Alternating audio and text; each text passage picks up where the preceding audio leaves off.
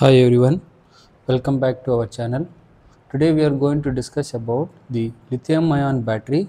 So this is nothing but our Nokia mobile, Android mobile. So in this Android mobile, what kind of battery is used and what are the specifications of this lithium ion battery, specifications of an Nokia mobile.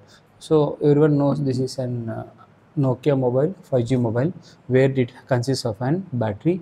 When you see the specifications clearly, here you can understand that this is of the rating of this battery is 2000. The rating of this battery is 2500 milliampere hour. It is can be rated in ampere hour or it can be rated in watt hour. When you multiply with the voltage, this is 9.2 watt hour. So this you can simplify 2500 into 10 to the power minus 3 Ah. So you are going to get as 2.5 Ah rated battery. If you multiply the same with 4, okay, so this is nothing but 2.5 into 4, we're going to get approximately 9.5 Ah rated. So that's how we can rate the rating of a mobile of a battery in ampere hour or in watt hour. Now let us try to see what are the specifications of this battery. Okay, the rated voltage is 3.8 volts and charging voltage is 4.35 volts, and whatever it is going to offer is 9.5 watt hour, and in terms of ampere hour it is going to offer as 2.5 Ah. Let's try to see one by one specification. The first specification is the specific energy offered by this Nokia mobile. Specific energy. So what is this specific energy? Energy means we can write down it as watt hour. Specific means per kg. Per kg of weight of Nokia mobile, per kg weight of battery weight. What is the watt hour? Is nothing but specific energy offered. This ranges from 100 to 265 watt hour is the energy per specific per kg. Per kg weight of battery, what is the energy storage offered by this battery is 100 to 265. Next, what is the energy density offered by this battery? Energy density. So density means we represent with respect to meter cube, energy we represent with respect to watt hour. Ultimately the units are watt hour by meter cube. So this is nothing but the energy stored in a battery for an volume of meter cube, and this ranges from 250 to 693 watt hour by meter cube. So this is the amount of energy stored by the battery for a volume of a meter cube. So that is the second parameter. Next one is the specific power offered by this battery. So the specific power offered by this battery, it ranges from 250. So power can be written as watt, specific is with respect to kg. So this we can write down it as a power stored per weight of 1 kg. So we can write down this as the specific power ranges from 250 to 340 watt per kg is the amount of power stored by the battery for a weight of 1 kg. So this is all about the specific power of the battery. Next one, coming to the charge or discharge efficiency. So what is the efficiency of this battery? The efficiency of this battery, it varies from 90, 80 to 90 percentage. So this ampere hour efficiency of the battery can write it as ampere hour rating of a battery wherever it is discharging to the ampere hour rating of a battery in the case of charging. So for example, I want to get it as some 0.9. So I can write down this as 9 Ah divided by 10 Ah. So you can understand it is discharging only 9 Ah and it is charging up to 10 Ah. So therefore 9 by 10 is 0.9. So this is multiplied with 100, automatic 2 decimals will come like this, the efficiency offered by this battery. So all these are the specifications of this battery and how it is offering. So the efficiency offered by this battery is 90%. And coming to the next property, which is nothing but self discharge rate. So what is this self discharge rate? The battery, if this Nokia mobile is not used for a long time, so automatically this discharges of its own. So self means own.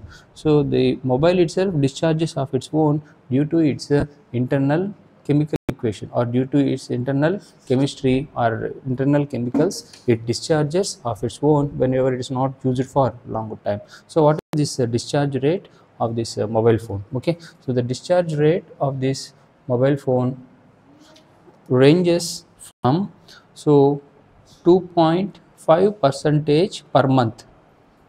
Okay, for example, you buy this mobile phone, and you kept the charging for 100%. Okay, so now this battery 0% state of charge. Now the battery is fully charged. I'm claiming this fully charged as the state of charge is 100%, and this mobile is not used for an 1 month.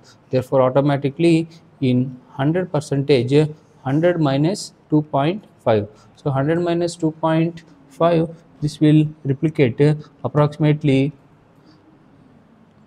as 97.5%. Now it is not used for 1 month. What is the loss? 2.5%. Now what is the amount of charging available in this battery? Is 97.5% the charging available in the battery. So that's how the battery is getting self discharge or own discharge, since it is not used for the longer time. So this is all about the self discharge rate of the battery. And coming to the next one, which is nothing but life cycles. So what are the life cycles offered by this battery? Very, very important. It varies from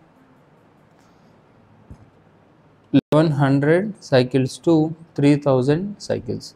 So basically a basic mobile will work for 400 to 1200 cycles. Okay, this is all about mobile. If you discuss about electric vehicle, it will be different. So 365 days, for example, per day we are charging only one time. Per day we are charging one time, then I am considering it as one cycle. So per day we are charging our mobile 0 to 100%, and we are discharging the same mobile to reach 0. So per day I am charging the mobile for how many times? One time. So I am charging and I am discharging. So per day I am using only one cycle of the battery. So like that. So if you use properly, so 365 days is there. So 365 days means we can consider this as approximately 1 point. If you take 365 plus 2 months, 2 months means 60, which will obstruct, or 1 month, maximum 13 months it may work perfectly, which is nothing but 13 months the battery can happily work.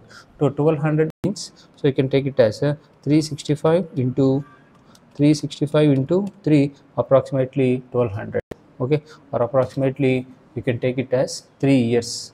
Okay, so here this may be operated for 1 year or 3 years, 1 year to 3 years, or it may be having 3.2 months, 3 years 2 months. So this is all about the life cycle. So if you buy a new Nokia mobile like this, okay, new Nokia mobile like this, don't think it will work for 100 years.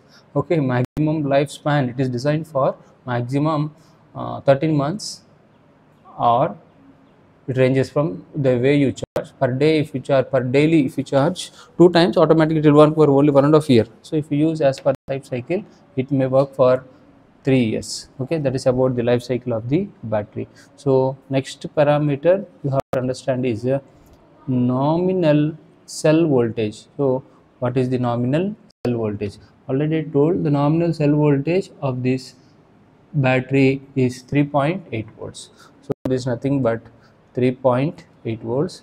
And nowadays these batteries like are coming with lithium ferrous phosphate batteries, which are nothing but fireproof batteries. Fireproof proof. I mean, these batteries doesn't catch any fire, so that's why these batteries are very powerful in nowadays. This is nothing but LFB batteries. So this is all about the specifications of a lithium ion battery which is used in a Nokia mobile. So specific energy, energy density, specific power, efficiency, self discharge rate, and life cycle, and nominal voltage. So if you're watching the channel for the first time, please subscribe the channel, and if you feel the content is really useful, you and one like and share the content with your friends. And if you have any comments, let me know in the comment section. And this is a free channel which is for the support of students. Please like and support this sort of free channel. Yours faithfully, Ram. We'll meet in the next video regarding all about battery. So now we learned today about how this battery parameters are there or specifications of this battery. Thank you for watching. We'll meet in the next video.